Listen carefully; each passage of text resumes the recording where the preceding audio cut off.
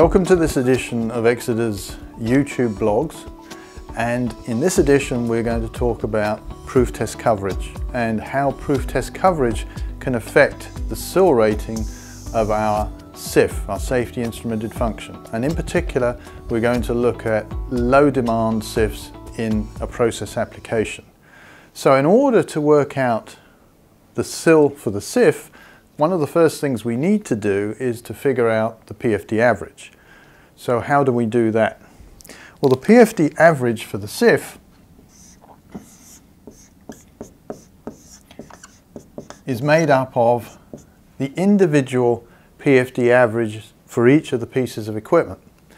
So what we talk about is the PFDavg for the sensors. So this would include the sensors themselves, any conditioning circuitry, any interfacing such as a Zener barrier or an interposing relay. Plus then we would need to include the PFDavg of the logic solver. And here again, with the logic solver, we would have to include things like the power supply as well as all the modules, etc.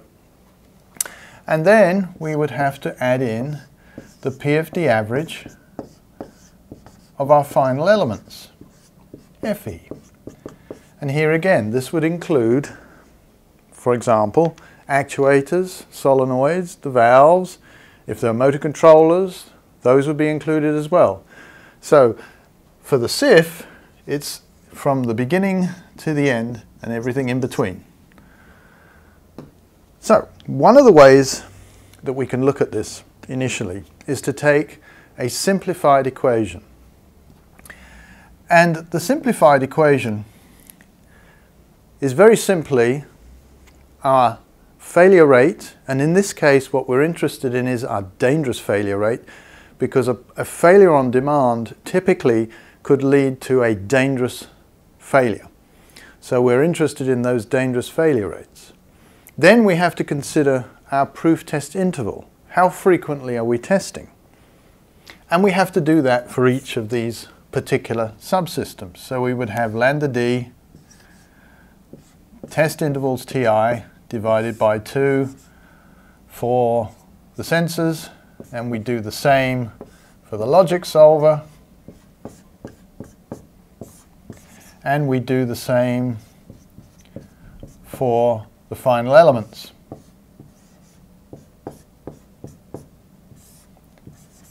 And right now we're just, for simplicity, we're just looking at a single element system, no redundancy. The thing about this then is we're assuming that we have 100% fault coverage here, which means we can find all of our dangerous faults for each of these particular elements. Now here again, in reality, that's not possible. Certainly not for the final elements. Some of the logic solver manufacturers will say they can almost get 100%, some say 100%. But certainly when it comes to the final elements, you're not going to get anywhere near 100%.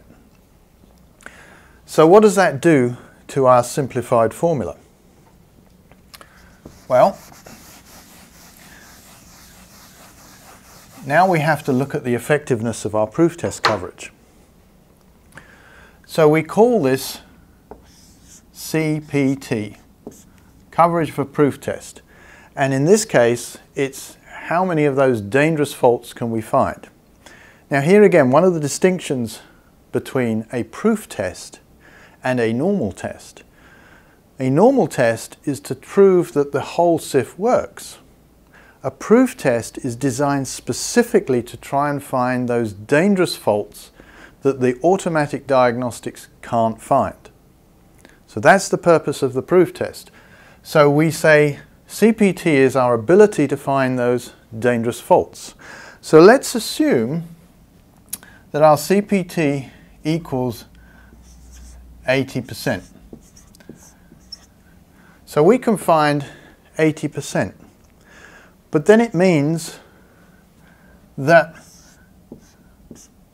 1 minus CPT is 20%. So this now means that every time we do a proof test, we're not going to be able to find 20% of our faults. Now, why is this important? It's important because we have to consider what's known as mission time. Mission time is defined as the time for the SIF to operate before we have to do major overhauls or replacements. It's different from useful life because the useful life for each individual piece of equipment in the SIF will be different. Sometimes, and we've been dealing with customers where they've specified a 15-year mission time when they have to refurbish their valves after 10 years. So let's say if we use that mission time of 10 years. So now we have to add in something called mission time.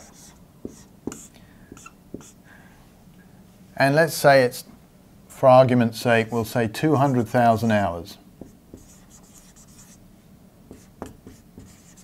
That's our mission time. And if we say our proof test interval, our PTI, is now, let's say, 10,000 hours, what does that do to our simplified equation? Well, now it means that every time we do a proof test, we have to now consider the impact of imperfect proof testing. So now we have to modify our formula to say that it's now CPT times lambda d times PTI, our proof test interval, divided by 2. But now we have to add in our 1 minus CPT multiplied by lambda d times now mission time divided by 2. Because every time we do a proof test, we know we're only going to be able to find 80% of potentially dangerous faults. So 20% is not going to be found every time we do a proof test. So this is going to accumulate over time. So what does this mean to our PFDavg? Well, what's going to happen is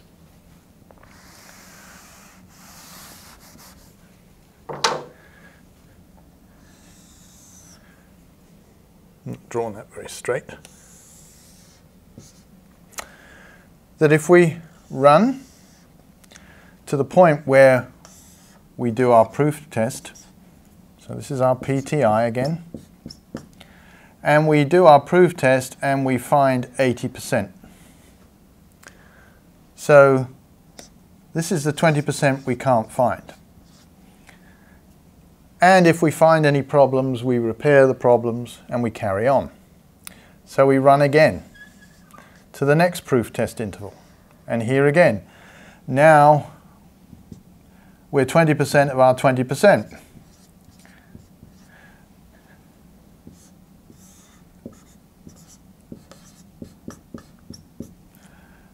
So you can see, as we keep going, what's happening to our PFDavg. Well, over time, our PFDavg is going to get worse and will eventually take us from one SIL level to the next. So mission time then becomes very important, especially if we have low or relatively low coverage. That's why we have to now modify our formula to be our PFDavg of CPT lambda d PTI over 2 plus 1 minus CPT lambda d mt over 2. So if we assume then 80%, 20%, and let's say our lambda d is 100 fits. So if lambda d is 100 fits,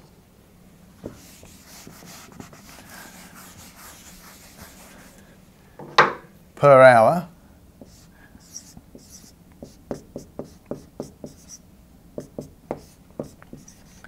which is basically 1 times 10 to the minus 7 per hour, and we plug that in, what we end up with is our PFDavg is now equal to 0.8 times 10 to the minus 7 times 10 to the 4 for 10,000 hours divided by 2 plus 0.2 times 10 to the minus 7 times 200 times 10 to the 5, 10 to the 3 divided by 2. So if we work that out, what have we got? So this is 0.4 times 10 to the minus 3 plus, this is going to be 0.2 times, what's that, 10 to the 5, 10 to the minus 2 divided, oh, that's already divided, so that's going to be what? That's 0.0004 plus 0.002, which gives us 0.0024, which is 2.4 times 10 to the minus 3. Now if we work that out as a risk reduction factor, we know that 0.0024, if we take 1 over that, roughly that's going to be a SIL 2,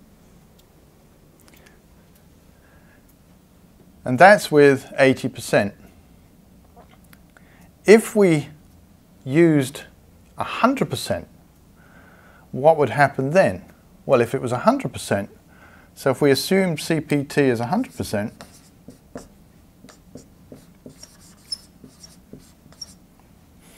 then our PFDavg, using our simplified equation, would just be our 100 fits, which is 10 to the minus 7, times our 10,000, which is 10 to the 4, divided by 2, which would come out to be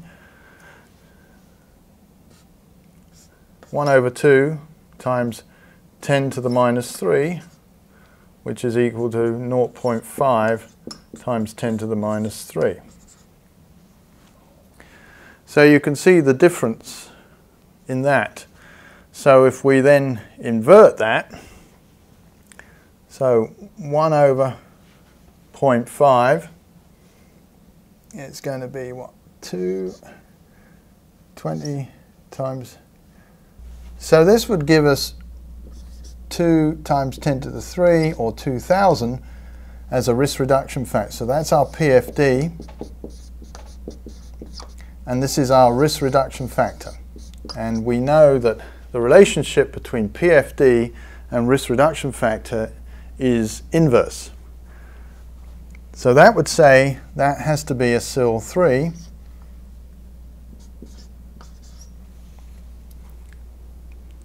With 100% we could achieve a SIL 3, but over here if we work this out, so the PFDavg is that, and therefore our risk reduction factor will be the inverse, which is 1 over 2.4 10 to the 3, which is very approximately, that would be about 400, which is a SIL 2.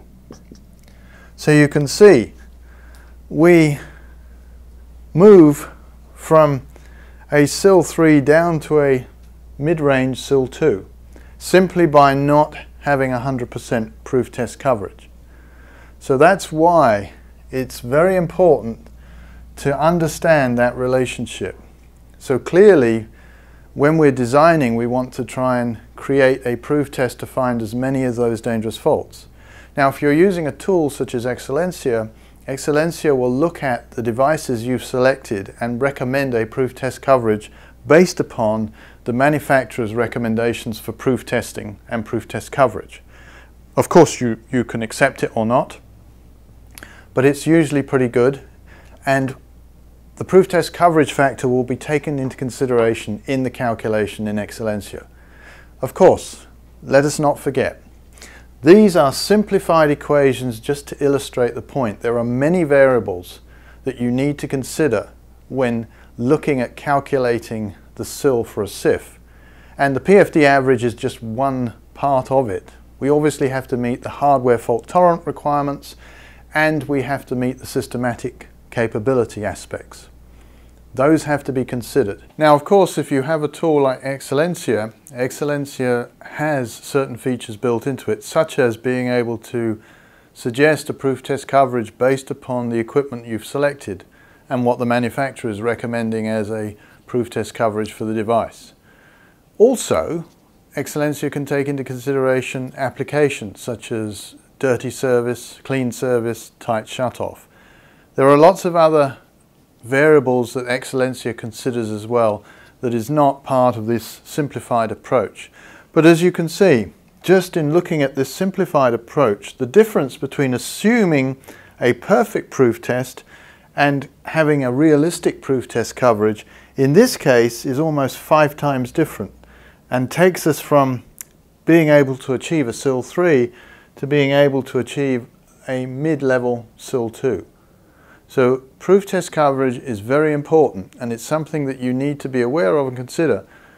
Even now, some end users that we've come across are still using 100% proof test coverage. All that's doing is fooling you into thinking you have a higher integrity level than you actually really have. So if this blog has been interesting, please let us know. We always appreciate your feedback. Thanks for listening.